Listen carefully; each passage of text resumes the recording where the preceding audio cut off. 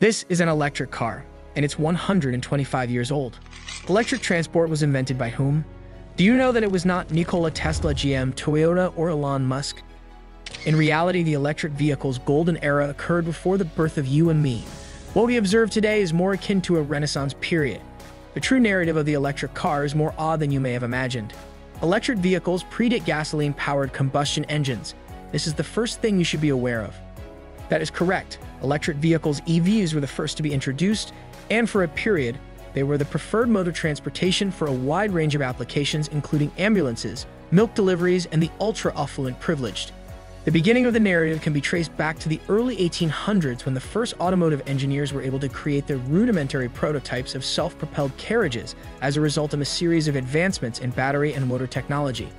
The authentic inventor of the electric car is a topic of considerable debate. However, we have identified several potential suspects from both the European and American continents. Around 1832, Robert Anderson, a Scottish inventor, was generally recognized as the first to construct an electric horse carriage prototype. He devised a single-use battery cell that utilized crude oil to produce electricity. At that time, the prototype would have been a remarkable demonstration. However, it was not a practical transportation option due to its limited range and disposable battery. We can examine the invention of the first electric locomotive in 1837 by another Scottish engineer, Robert Davidson. His prototype machine was capable of traveling 1.5 miles at a speed of 4 miles per hour and hauling a total of 6 tons. At this point, the batteries would require replacement. The prototype was still unpractical, but it sufficiently alarmed railway personnel that they burned it to the ground in protest. A blacksmith from Vermont named Thomas Davenport was also a pioneer in the design of electric motors, inventing the first commercially effective motor powered by electromagnets in 1835. Utilizing his motor design, he drove a compact automobile along an electric railway rail. The 1830s designs were all groundbreaking, but they all suffered from the same fatal flaw. The batteries died rapidly and required replacement, rendering them neither economically nor practically viable. The French physicist Gaston Planté would not create the world's first rechargeable battery for an additional 30 years. A lead-acid chemistry was employed in this, which is essentially the same battery that is still in use in the majority of vehicles today. Despite the resolution of the battery issue, the first practical electric vehicle, EV, would not be introduced until 1887. Speaking of which, let us discuss the initial gasoline-powered automobiles. We are aware that in 1886, Gottlieb Daimler and Carl Benz created the world's first combustion engine automobiles in Germany. However, the bourgeoisie of the era did not hold these early internal combustion engine ICE vehicles in high regard.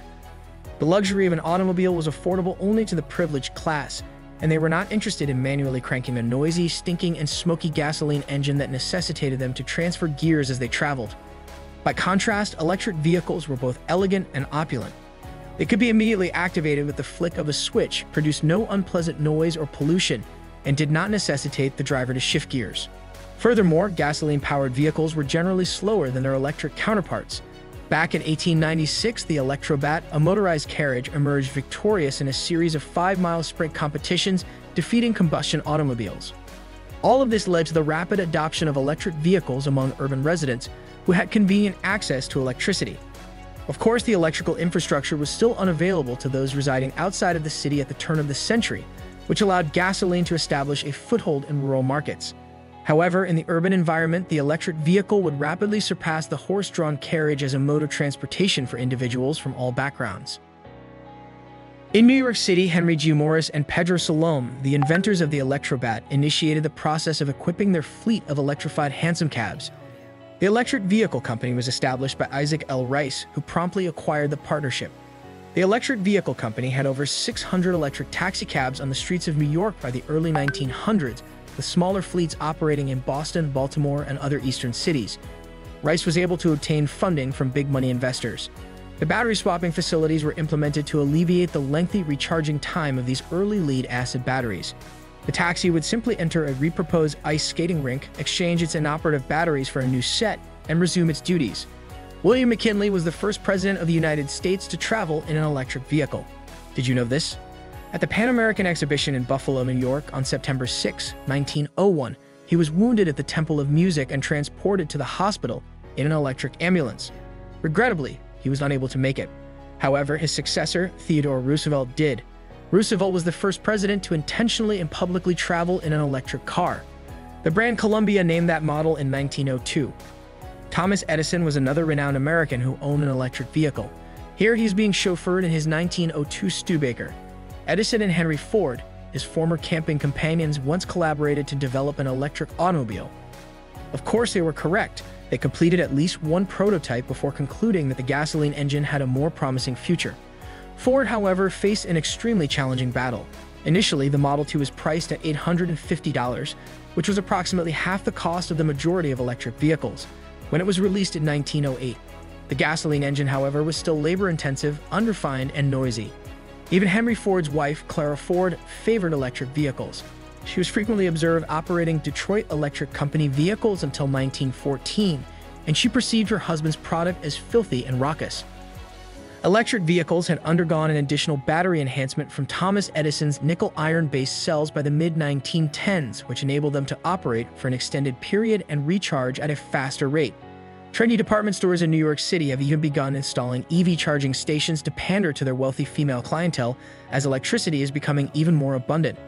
Nevertheless, the existence of the electric car's golden period was to be brief. Ironically, the electric motor itself would be the primary factor in the demise of the electric car. A petroleum engine with an electric starter was first introduced by Cadillac in 1912. Drivers would now merely turn a key, rather than utilizing a mechanical handle to start their engines. Combined with the widespread adoption of the muffler, this would introduce a level of refinement to the internal combustion experience that had previously been designated for electric vehicles. Naturally, the price was also a substantial factor.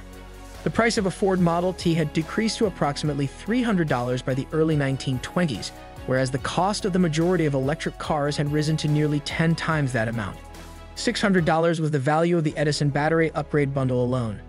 In the aftermath of World War I and the discovery of oil in Texas, the price of petroleum in the United States experienced a rapid decline. This, in conjunction with the efficacy and speed of Henry Ford's moving assembly line, resulted in gasoline rapidly becoming the preferred fuel of the United States, and the Model T was a vehicle that was designed for the masses. Individuals, including those who resided beyond the city's boundaries, where electricity was still scarce. Of course, this does not imply that the electric car was entirely extinct. They persisted in their pursuit of low-speed, short-range applications in urban areas. A fleet of electric milk vans was maintained by the British for domestic delivery, which continued into the 1980s. Throughout the mid-20th century, the production of electric vehicles was inspired by the scarcity of petroleum and oil in Japan following World War II. From time to time, a major automaker would construct a prototype electric car, primarily to demonstrate to environmentalists that it was impossible to produce a zero-emissions vehicle at a reasonable cost. The Electrovare, which was derived from a 1966 Chevrolet Corvair, utilized exotic silver-zinc batteries to supply 532 volts to a 115-horsepower AC induction motor.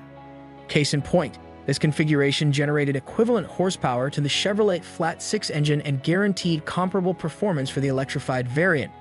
There were, of course, drawbacks. The car's weight distribution was impacted by the 800 additional pounds of batteries under the hood, and the maximum speed was restricted to 80 miles per hour. Additionally, the range was restricted to 40 to 80 miles, which was further exacerbated by the battery's capacity of only 100 charge cycles. Not to mention the expense, $160,000 for the battery pack alone.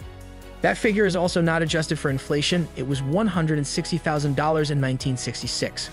Would you like it? Tell us in the comment section, and don't forget to subscribe to our channel and hit the bell icon for more interesting and informative videos.